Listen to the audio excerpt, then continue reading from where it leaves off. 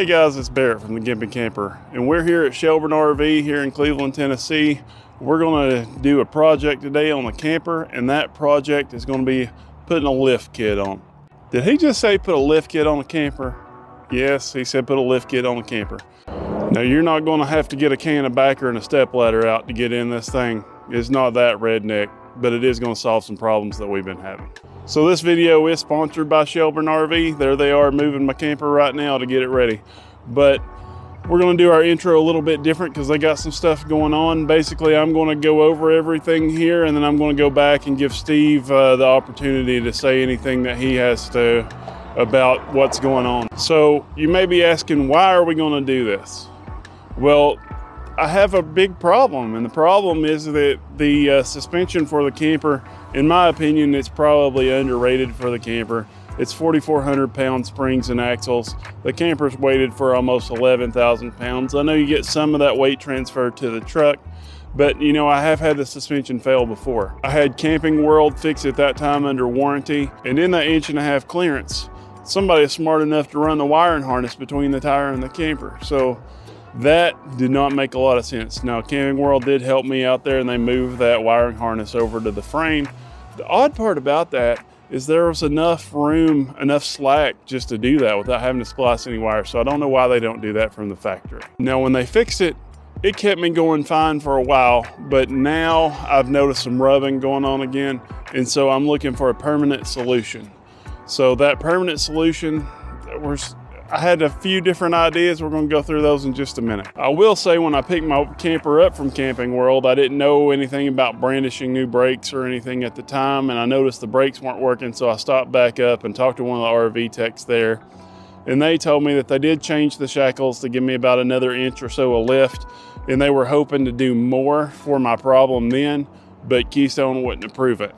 So they could only do the work that Keystone approved, and thus they said they hoped that it would work, but it wasn't exactly the way that they would have chose to fix it. Now, there's gonna be guys that say, well, your camper's just overweight. Well, I have weighed the truck by itself and the truck and the trailer, and so I'll show you those weights here. I was 160 pounds overweight on the camper once you deduct the weight of the truck. And I will say that I think a decent percentage of that overweight was from the new upgraded tires there, because those Goodyear tires weigh quite a bit more than those Trailer King tires, but I don't know exactly how much. But I have went through and I've tried to take some weight out of the trailer, but I'm still wanting to do something to prevent this in the future.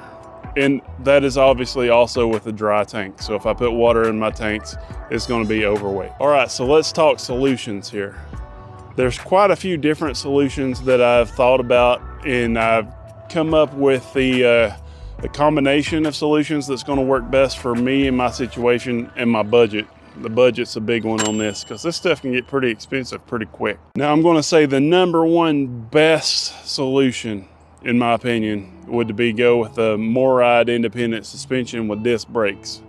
But you're talking, I think it's $5,000 or $6,000 when I looked that up. Yeah, that's just not in the pocketbook right now, so that's not going to happen. But I would say that that was going to be the best. That's one of the best upgrades that you can do for your suspension if you're looking for something to do. Second best option is going to be to upgrade to 8,000 pound springs, axles, all that stuff. But by the time you do that, you're still looking at a few $1,000s. You know, I just don't really have a few $1,000s laying around. I put money in this thing all the time. People act like I'm making all this money on YouTube, and that's not true. I'm making a decent amount of money right now, but it's all going in this camper. I'm definitely negative because I'm always working on this thing, and I got the videos to prove it. Also, if you put 8,000 pound axles and springs on there, I believe you'd have to also get new tires, because you're going to have to get new wheels, because those wheels aren't going to match up with the hubs on the 8,000 pound axles from the 4,400 pound axles. I think there's more lugs on there. I think they'd also have to be more labor when they put it in, because I'm pretty sure they'd have to move the spring hangers. I'm not 100% on that. I'm not a professional here. So the two economical solutions that I found for this is, #1, to mount some sumo springs between the frame and the springs. and that's going to stiffen that suspension up. Now with the Sumo springs, they actually sell 3 different versions of the spring for the 4,400 pound axles. They do recommend on their website, I believe it's the blue color, which is their lowest density. They say that that's just going to help kind of smoothen the ride out a little bit. But in my situation, because the springs are a little bit too compressed in my opinion, I talked it over with Steve here and we decided to go with the medium density spring, which is actually for the 8,000 pound axles. But that's going to give it a little bit more rigidity. Now, you know, that could be good or bad, and we'll talk about that in just a minute. The other solution I found on YouTube University here, and that was to actually lift the camper up on a 2-inch lift block. I ran across this video. I'm going to post it up here in the corner as well as down in the description. But it was at a suspension shop where they actually put 2-inch lift blocks between the springs and the axles to raise it up a little bit, and then you just have to get a bigger U-bolt to attach all that stuff together. And so that didn't look too labor intensive, and it didn't look like it would cost too much money. I don't see a whole lot of negativity there, but we'll go over the pros and cons in just a minute. So I was pretty sure that either one of these things would have fixed my problem. I think that the Sumo springs would have made it where the springs didn't compress enough for the tires to rub on the camper. And I also think that lifting it up a couple of inches would have taken care of it. But I still had the issue, like if I just lifted it up, that the springs, they just need a little bit more oomph in my opinion. And so in order to do that, I decided to do the lift with the 2-inch blocks as well as the Sumo springs. I figured if I add those two together and I do the combination there, I don't think that I'll ever have to worry about this again. Which brings us to the prospective benefits of doing this combination. So the benefit's going to be the camper's going to have a minimum of 2 inches of lift at all times. It's going to have a little bit more of that because of those Sumo springs too, with a stiffer suspension. And so because of that, I don't think that I'm going to have this issue ever again. For my situation, for the weight of the camper, I think that this is going to be a great solution. Now, it's not going to be as good as some of those other solutions that I mentioned earlier, but I think that it will be a good solution. Also, this is going to cause the camper to ride a little bit more level with my truck. My truck's pretty tall. I've always had an issue with the camper kind of being a little bit nose high, not very much. It's not very noticeable, but this is going to fix that. So I'm pretty pumped about it. Talk about possible side effects that are negative. So number one, I'm not a professional. I'm just an average, everyday guy. I've never did any suspension work or anything, and that's one reason that I came down here to have Shelburne's help me out on that. And, you know, so you're going to do this stuff at your own risk if you choose to do this. I'm just showing you what I did, okay? And I'm going to share with you some comments that I got from Facebook land. Now, number one, the video where I saw the lift blocks, they said that they've never had a problem with a 2-inch block, but they have had issues with larger blocks, so they don't recommend anything over 2 inches, which 2 inches is all I was going to go for anyway. However, I've read on Facebook, some people say you should never put a camper on a lift block. I had one guy say that there was all kinds of torque issues that can happen to the brakes and stuff. I don't really, I mean, I understand there's some pressure on there when the brakes are on, but I wouldn't really say anything with torque because you don't have a drive axle on your camper. I believe that all these forces are going to be very minimal. With the 2-inch steel block, I think that that's going to be fine. I believe the video that I watched, they used solid 2-inch block where we're using steel tubing. Steve assures me that the steel tubing is going to be more than beefy enough, and he boxed those in a little bit or something. We'll go over that in a minute. Something else you're going to have to worry about if you decide to put something in there to lift your camper up is obviously clearance. Now, my 1/2-ton Keystone Cougar is only 12 foot high, so it's not 13 something like a lot of these big massive fifth wheels. So I don't feel like I have to worry about anything there because that 2 inches isn't going to make a big difference. I am going to plan on remeasuring everything in knowing exactly what my height is so I don't have any issues there. But as far as everyday life, going from like 12 foot tall to 12 foot 2, that's not going to change anything about 99.8% of underpasses or anything like that. Also, something that you would think about just from thinking about this is that you may be changing your center of gravity a little bit higher. But at the same time, going back to my camper's only 12 foot high, it's only a 2-inch difference. I don't think that there's going to be any issue there as far as it being top heavy all of a sudden or anything like that. Now, the last negative point that I can say that could happen is this suspension is going to be quite a bit stiffer now. And so you're going to have a stiffer suspension that is going to translate a lot more of the bumps and stuff from the road through the frame, through the trailer, to the appliances, all that stuff. Theoretically, you could have this mess something up because you're stiffening the suspension, so like it's bouncing everything in the trailer more, if that makes sense.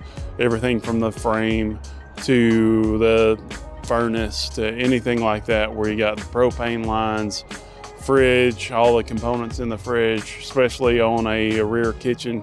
That's the one negative side effect that you read about rear kitchens, is that they're on the very back of that fulcrum. So whenever you're going over a bump or something, you know, you have a little bit of softening right over the axle, but they're on the very end. And so they're just taking a pounding back there. But I feel like this is gonna be okay, and I'll have to let you know if I was wrong in the future. Now, I do suspect that the sumo springs being made out of some type of polymer is going to still have some cushion in there. And so I think that that's going to mitigate that risk. All right, so this is Steve with Shelburne RV. So like I told you, I'm doing most of our intro here alone, but I told you I'd go back and have him share his viewpoints about some certain stuff here. Good morning, welcome to Shelburne RV. So I guess we're getting ready to do a 2-inch lift on your camper this morning. So I think we originally talked about you doing some sumo bushings, or... Yeah, we were gonna do the sumo springs, and then I saw the lift and I was like, well, would this work? And you said, yeah, I think so. But I think you didn't know I was crazy enough to say, let's do both, just because I don't want any more issues out of it. Right. So I've actually gotten some 3/16 wall 2x2 square tubing, capped the ends, welded it all up, so there's no way it's gonna crush. And I've gotten some 7.5-inch long, 3-inch wide bolts to hold it all on there. So we're gonna go in here, and I've done a lift on an enclosed trailer once, but we used some big old square tube, and it was on a race trailer that we jacked up and did that way. So it should work fine. We're gonna find out. All right, so as far as the positive points of doing this, what I've come to figure out is, number one, you know, I think that I'm not going to have any issues with this rubbing anymore, because I'm going to have a minimum of 2 inches of lift in there with a more rigid suspension. Well, and I think the biggest thing for you, not only was it rubbing underneath the wheel wells, but also I think it was some of it that I saw was a clearance issue on your bed. Normally, if he's in and out of campgrounds and the bed is moving this way, sometimes we can get into the bottom of the camper. And so, you know, I've got another customer that if this works out well, we're going to possibly do it to his camper on a fifth wheel, because he has a Dodge very similar to yours that sits up a little higher, and he's having some rub issues in and out of campgrounds. So if it works out, you know, maybe something we do on his camper also. It is a little bit nose high when I have it hooked up because of that. And the little bit of rubbing that I have had, and what he's talking about, under the phylon on the bottom around the fifth wheel hitch, it has dug in a little bit, and that's my soft topper, because I have 1-inch rails that go around the side, and the bracket there that holds the back window onto that, it can dig into there a little bit. Now, I will say that most of that was doing things that most sane people are not going to do in their fifth wheel. I tend to go back boondocking kind of out in the woods a little bit. And, you know, I figure it's not going to cause any water issues or leaks being on the bottom side of that, and so I hadn't really worried about it. But yeah, it kind of irritated me a little bit when I first seen what happened. But I've not had any issues. Like, I have had it rub the side of the bed one time, like hardcore, but that was kind of slow and very controlled because I knew that that was going to happen. But something else we got to watch out for. Well, and again, you know, you are doing a little bit of off-roading probably that most people are not going to do. You know, there's a few campgrounds around here where the transition trying to get in and out of the campground can rub. Chester Frost is definitely one of those places where I did have it happen at Chester. You kind of go out of there and can rub on there. But on another note, with the other gentleman that has the camper, you know, one of the biggest reasons why I like to see that run as level as we can, again, comes back to ammonia refrigeration. The ammonia refrigerators have got to run as level as we can. Now, obviously running up and down the road, if they're moving and wobbling, and you know, that momentary unlevelness is not really a problem. But again, if your camper is running down the road at an angle over a period of time, obviously then that hinders us in our cooling ability of the ammonia refrigerator, because it's all gravity fed. So obviously that would be one of my biggest concerns normally if you're running up and down the road. Now obviously Gimpy's doing a little more off-road and maybe most people don't, and that's okay. But again, you know, just trying to keep that camper one level, two, just trying to make sure it's not into the back of your truck. Well, let's talk about possible negative side effects of this. So this is what I've come up with. Okay. Number one, like I say, it does raise the camper up. So there is an issue where you could have, make it a little bit more top heavy. But my camper's only 12 foot high, number one, and not 13 foot like some others. So I don't think I'm going to have any issue with that or any clearance issues. Which we are going to recheck, just so that way you know, because again, if you don't know your clearance on your camper, you need to find out, because there's a bridge close to here that eats a lot of campers.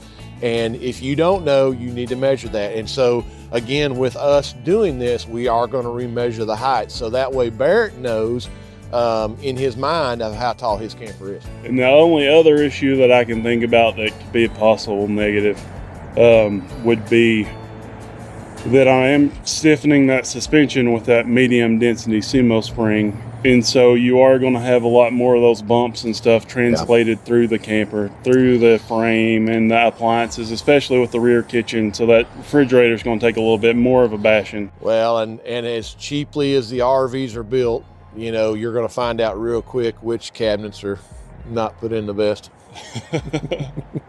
Okay, so kind of got all of our parts laid out here, kind of show you guys what we got going on. Obviously, with us raising the camper, we're going to have to put some longer U-bolts on there. I'm hoping those are going to be the right length. According to what he's got now, they should be. Of course, he's got a 3-inch wide axle, so should work out. Worst case, we'll just have to go get some. Got the metal blocks made. You can see, measure that out on his shackle now, and then cut the tubing, and then I enclosed it on both sides, welded it up, spray painted it, got all that done. And then he's got the new Sumo kit, and this is the actual, and I guess it's all about density. You know, it depends on the density and how much spring load. And Blue ones are less. The blue ones are less, and these are more stiff. So these are the real aggressive ones. Okay. And I have one that's more aggressive than that. Okay. And so I wanted to stiffen it up a little bit. So I chose to go with the medium density. And then it's got these spacers. We're going to have to do some measurement underneath there to figure out what the space is. And then the kit obviously comes with some bracketry that we've got to install, obviously Loctite, to make sure we Loctite the parts on so they don't fall off when he's out four-wheeling through the woods. So we'll get all that Loctited on there. So there's all of our parts. We're going to go out here and see what we can do.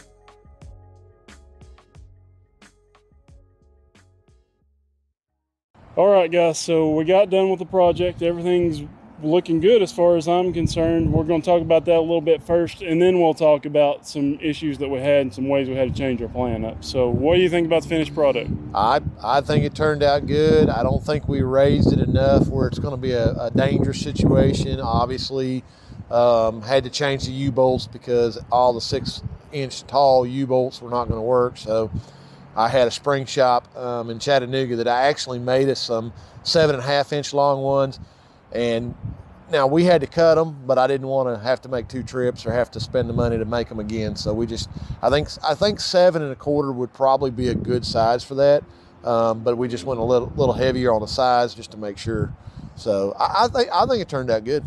Then the other issue that we had, so we started out with some 2-inch square block, which is what I saw everybody else using. But with our 4,400-pound axles, that block wouldn't fit between the U-bolts. Yeah, 1 3/4 is what we ended up having to do, and so I just had to go get some 1x1 square tubing, and then we used some 2x2 1/8-inch, or I think it was 3/16 wide angle iron that I laminated together and welded all the way across and cut down and did some. I mean, it was probably a little bit more work. I could have got you some 1 3/4 material, but it was going to take us a couple days, so I just fabricated some up, made that work. And yeah, so being a little bit smaller axle, it wasn't exactly 2 inches, so that's okay. We fabricated it up, made it work. And with just the U-bolts and those blocks, we accomplished quite a bit there. And you know, we got a couple inches of lift. I think we ended up with a couple more after we put those sumo springs on and stiffened it up. You can actually see most of the tire under the fender now where you couldn't see it before. Yeah, and he's got actually 4 inches of clearance now between the top of the tire and the actual floor of the camper now. So that definitely helped out tremendously. The sumo springs seem to work good. The only thing that we really kind of ran into was really the black pipe for the propane, the way they ran it down the frame. We had a little bit of an interference issue there, and fortunately we were able to move the sumos over a little bit and make that work, because I think just moving that black pipe is just going to be a nightmare in itself. So that's something we're going to keep our eye on for the long term there, just to make sure everything's not causing some issue there.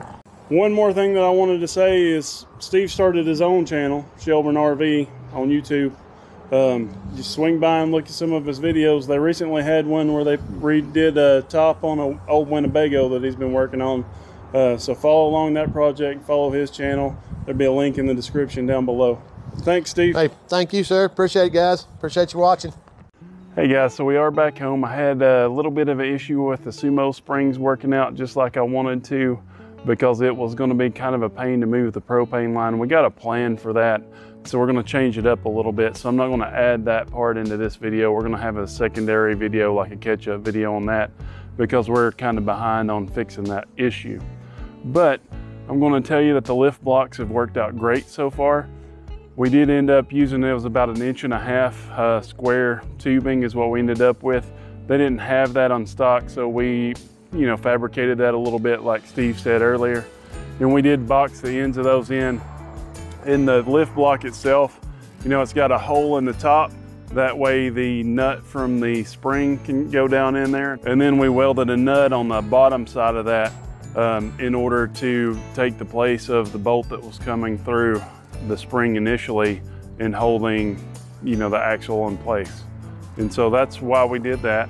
It's working out great. I'll have an update for you when we get those sumo springs straightened out. We mounted them on the frame, just kind of tried to scoot it over a little bit so that it didn't get into our propane line. And by the time I drove like 5 miles home, they were kind of crooked. So we just took those off, jacked it up, took them off. And we got a plan for that, and we'll show you what it is before too long. Working great so far. I got more clearance over my tires. I do got a little bit more clearance here as well, which is what we were going for.